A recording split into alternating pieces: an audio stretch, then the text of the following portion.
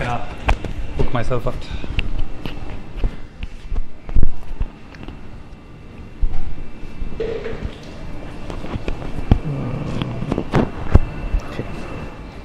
Right, hello.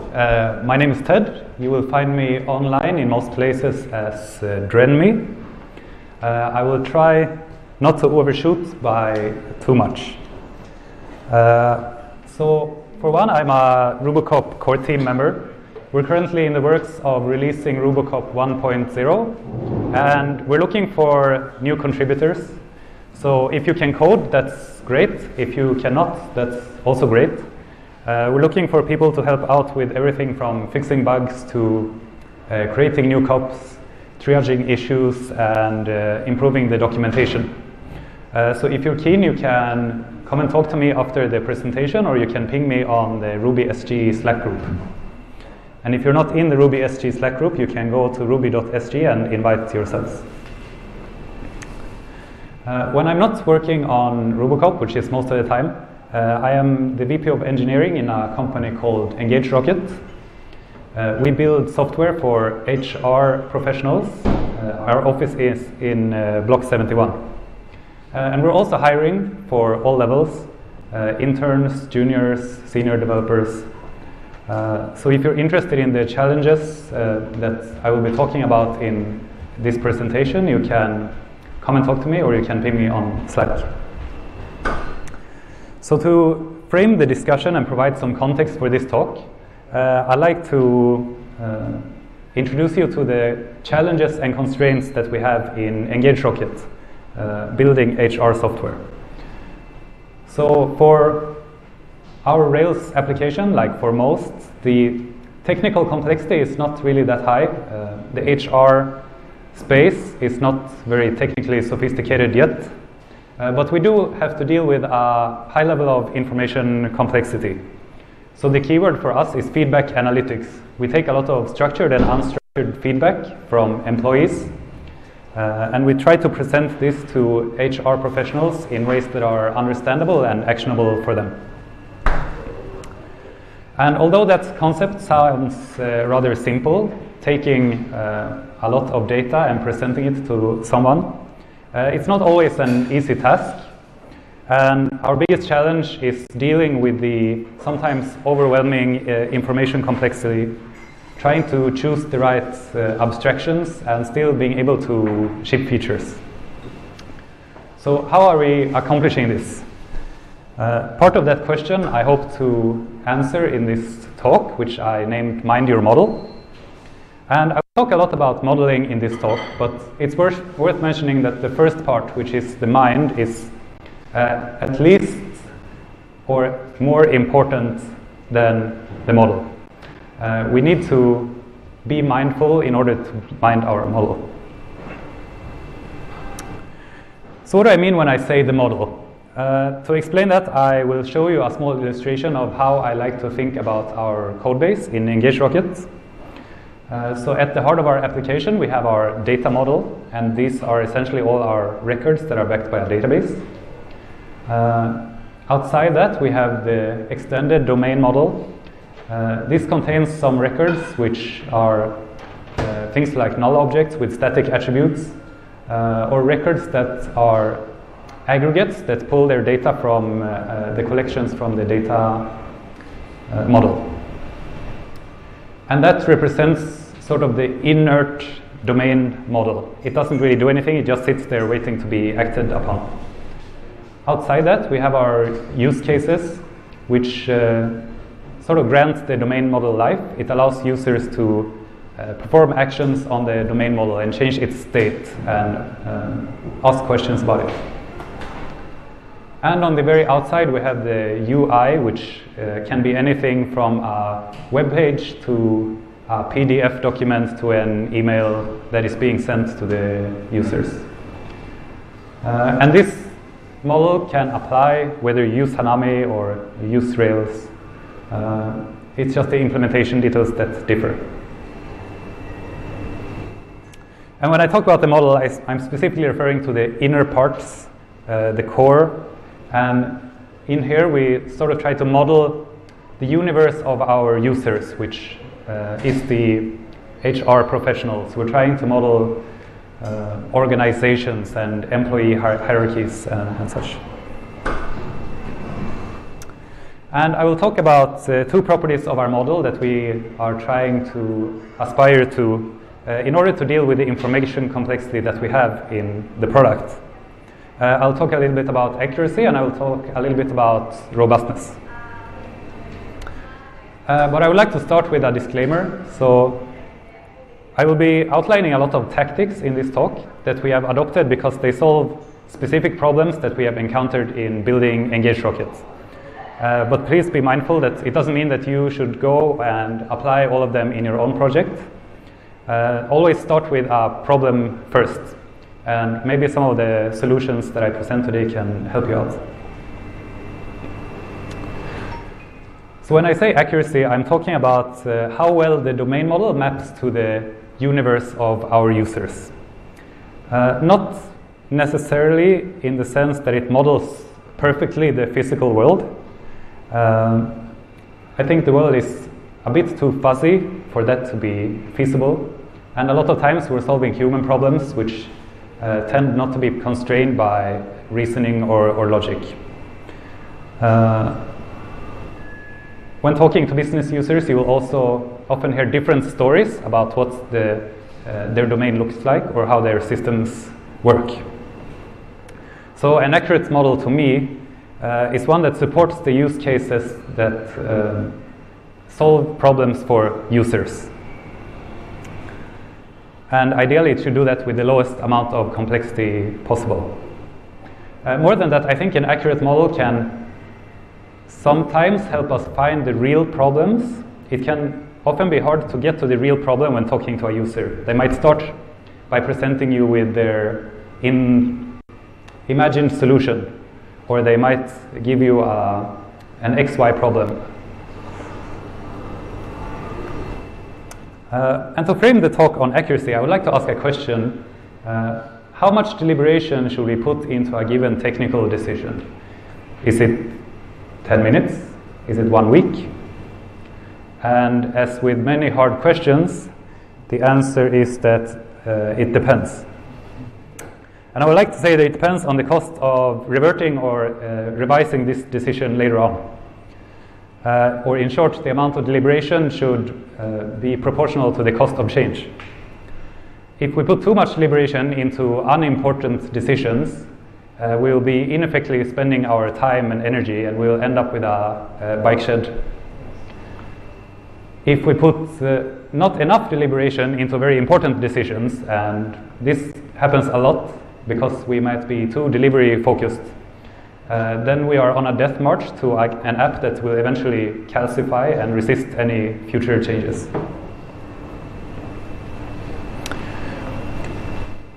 So knowing that, we need to ask ourselves, what is costly to change in a Rails app in our case?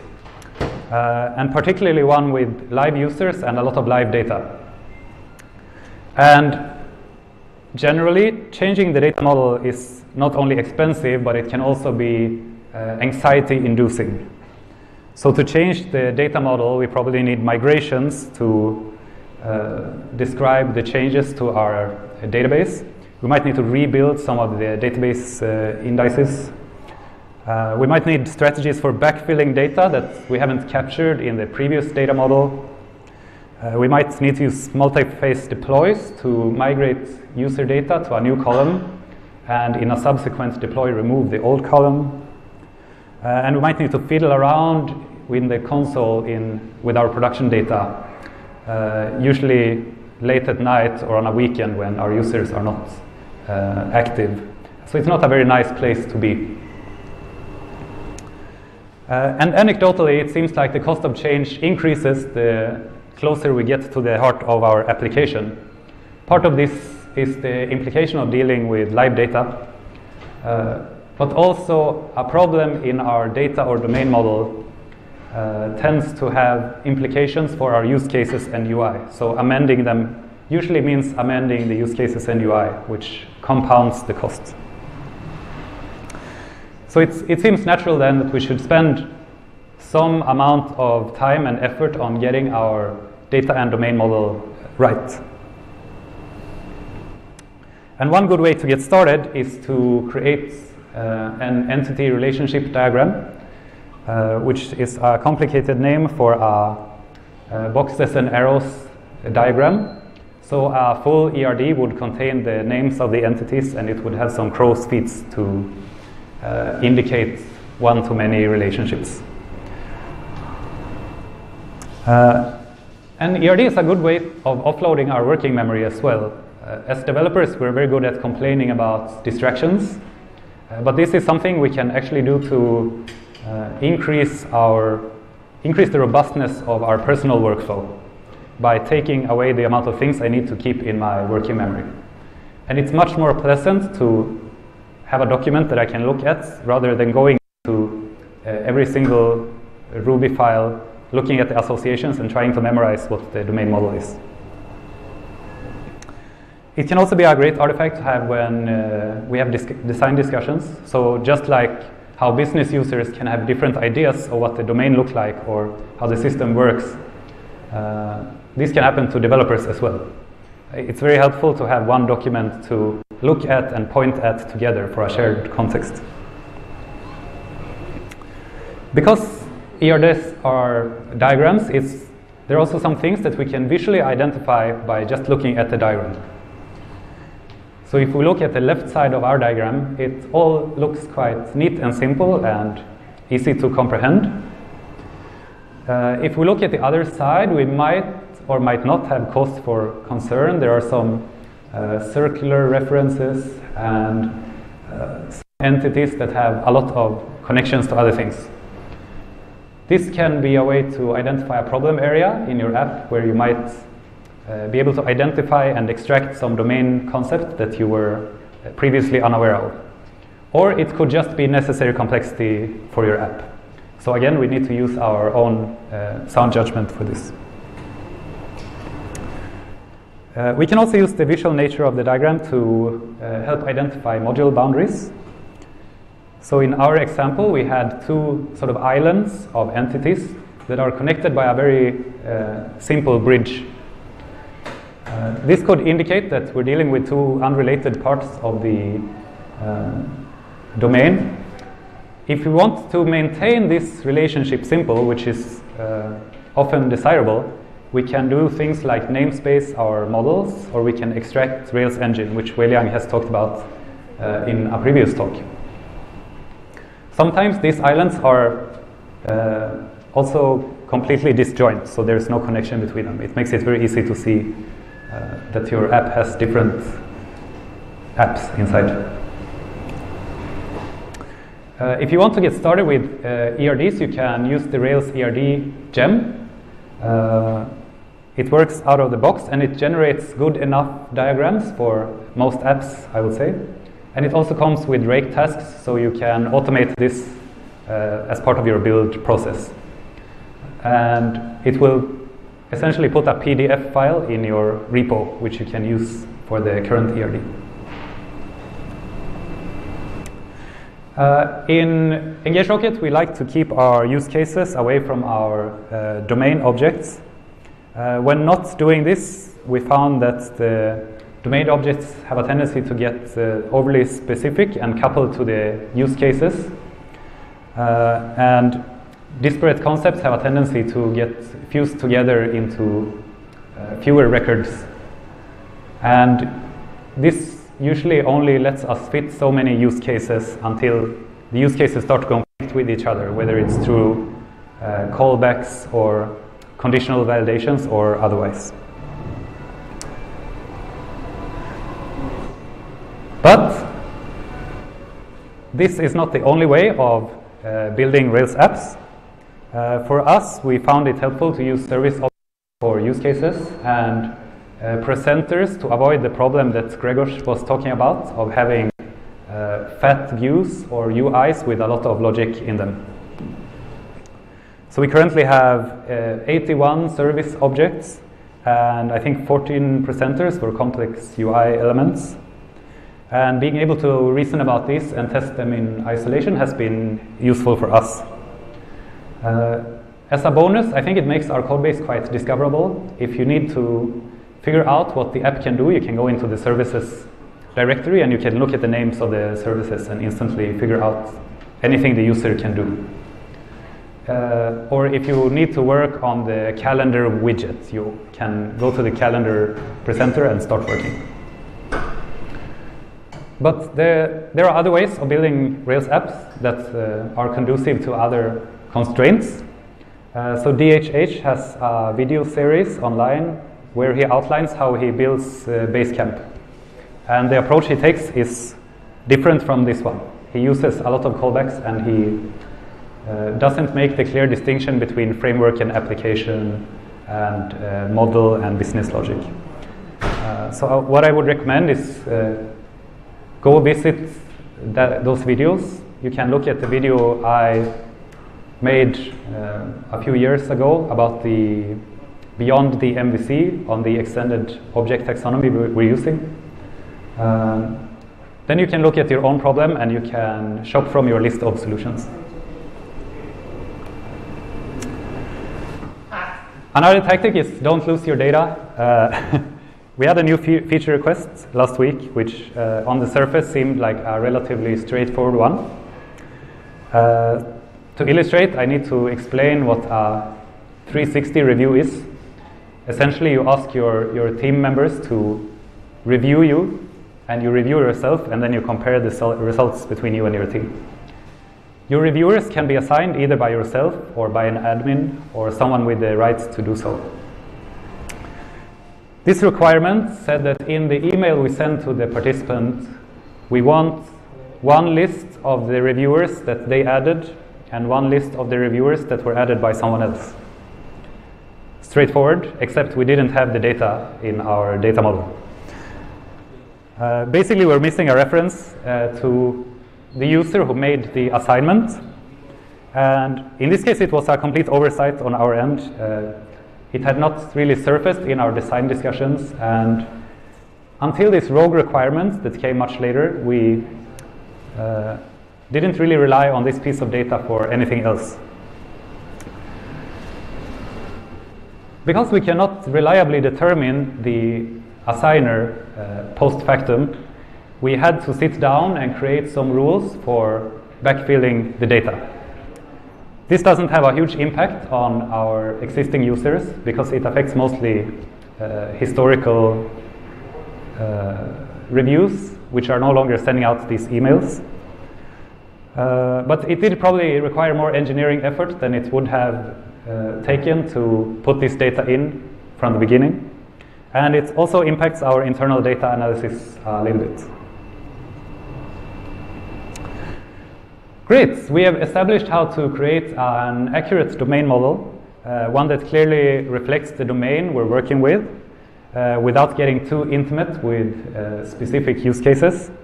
And we also have some handy diagrams to look at to inspect it. But even now, we need to ensure the integrity of our domain model.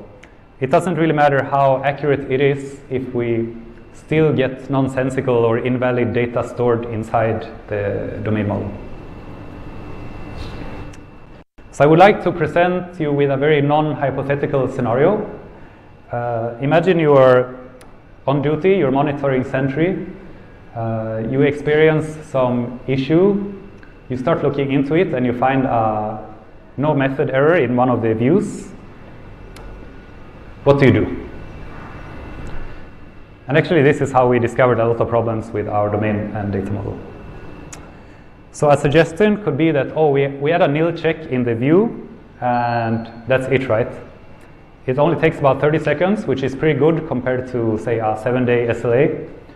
And the ROI seems through the roof because 30 seconds is a very short amount of time. But the answer is no. Because the problem is not that we needed a nil check in the view. There was a problem with our domain model, and fixing it in the UI is directly counterproductive. Because a problem with our domain model probably have much more far-reaching consequences than just a view breaking. And we're sort of patching this over and waiting for the next thing to break. And by fixing the proximal cause, which was in the view, we're actually adding complexity to the outer layers of the app, which is there only to account for things that shouldn't happen in the first place. But I do see really good engineers fall in this trap all the time. And we actually know why it is so tempting based on one of our previous slides. And that is because it's super cheap to fix it in the view. I can just click that finish button in Pivotal Tracker and get my fix of dopamine for the day. But we're really playing in the immediate term by doing this. And as professional developers, we need to play in the long term. We need to play with the team. So what we should do is we should find the real problem, add a regression test for it, fix it, and then submit the PR. But luckily, there are a few ways we can increase the robustness of the domain model. And I think the first and most important one is to establish some invariants. So what is an invariant? It is a fancy word for saying a condition that we can assume be true during runtime. So it's just something we assume to be there. This is also the hardest one because it's conceptual work. You need to think about the product. You need to think about the code base at runtime. And it normally requires some collaboration with the product owner. Sometimes we do establish invariants without being aware of it. And a large portion of our application ends up resting on this one assumption. This can be very dangerous because there might be an emerging requirement that contradicts this invariant. And undoing it might unwind the entire application and cause a lot of issues down the line. So invariants can be conceptual. This usually means they are explicit in the product and the domain itself. So I have some very contrived examples.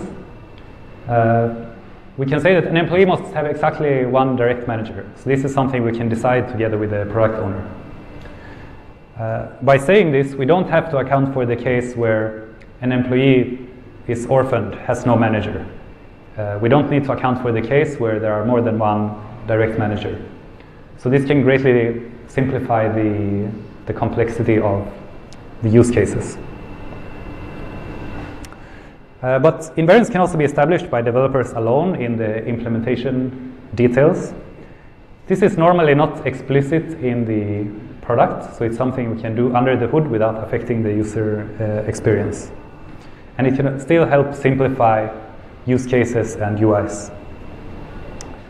So, for example, in an app where we have users, some of them have accounts, some do not. We could, if it simplifies our application, decide that, okay, everyone has an account, but the users who don't have access, they have locked accounts. Now the invariant we have established is there's always an account there, which helps simplify the logic a bit. Or we could use a null object to say that there will always be a current user, whether they are signed in or not. So instead of always checking for the presence of a user, we can check whether the current user is signed in or not, which is conceptually easier to understand. But probably the most straightforward thing we can do is to use the facilities that are already provided in Rails for ensuring the data integrity. And the most common and low-hanging fruit is to use validations. In Rails 5, belongs to associations have presence validations by default, which helps keep our domain model somewhat intact. So in the example, we're using some Rails validations together with a custom email format validator. And we recently had a problem where some emails had non-UTF blank space characters inside. And we think this was happening because users were copying emails from another app, and it copied some strange characters with it. This caused some problems for us, so we also added an email sanitizer that could take care of this.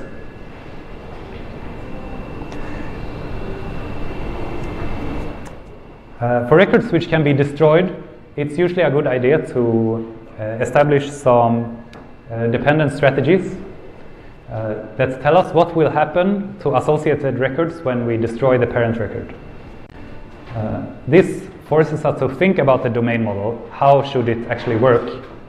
What are the implications? And it also gives us some automatic treatment of associated records.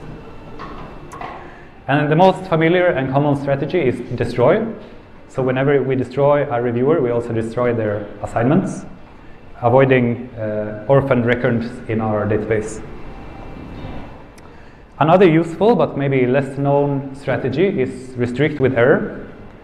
This will add an active record error to the parent object if there are associated records when you try to destroy it.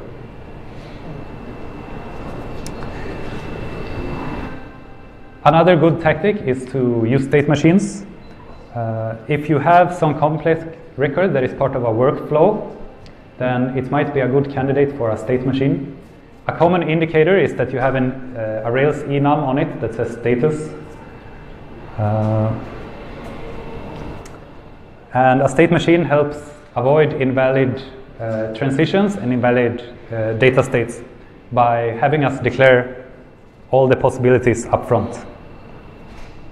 We can also do things like guards for more advanced checks on transitions, and we can add some hooks to update some timestamps. And in the example, I'm using the AASM, which is very comprehensive and well documented, and I think actively maintained, so highly recommended. If we need to, we can use some database level constraints to enforce integrity. You may or may not need this in your applications. I think the official Rails guide says you won't need it, but it really depends on what kind of problems you encounter. Where is your data coming from? Are you copying from other databases? Are you importing from other places? Are you using methods that bypass validations, like bulk update, bulk insert? In our case, we encountered at least a few places where this would otherwise have inserted invalid data into our database. So we find it somewhat useful. So we can add null constraints to mimic the validate's presence in Rails. We can provide defaults where they make sense. So in the example of migration, we are adding an enum column to projects. It doesn't make sense for us to have projects without a status, so we don't allow it to be null. And all new projects are pending, so we also add that as a default in our case. We can use unique indices to mimic the uniqueness validations of Rails. So in this migration, we're adding a unique index to ensure that no two users have the same email. We can use the foreign key constraints to ensure referential integrity to our belongs to associations. So here we are adding a company reference to the projects table. And by using the foreign key constraints, the database will ensure that no project can point to a company ID that doesn't exist, because the database will raise an error. If you're a power user and have a need for it, you can use check constraints, which are provided by Postgres. You can essentially get these to mimic any validation that you would do in Rails, as long as the data is on the table itself. So in the example, we're adding a constraint to the projects table to make sure that no project has an end date that is before the start date. And if you want to remove a constraint, you can just refer to it by its name after it's been created. There is one caveat to using check constraints. In order for the schema to be able to store information about it, you need to migrate your schema to SQL format. The Ruby format does not support check constraints. So to summarize, mind your model. Mind is the more important part. Always start with a problem. Be mindful of your model. Changing it down the line might be very expensive or in some cases impossible. Thank you.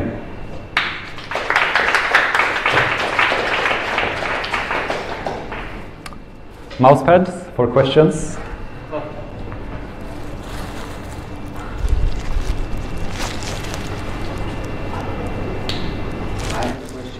Yes. So you mentioned using database constraints, but then if you're using database constraints and application constraints, then you need to keep them synchronized all the time.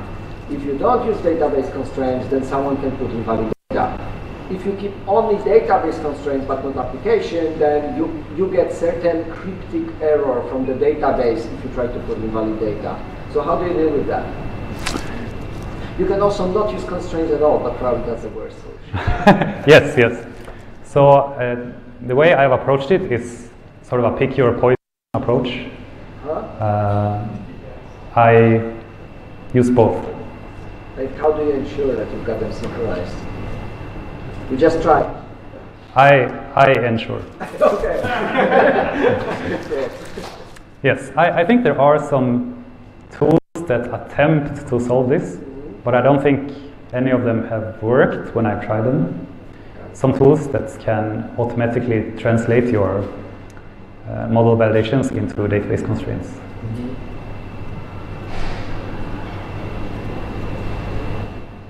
This might also be one of the reasons why the Rails guys recommend just using the model validations.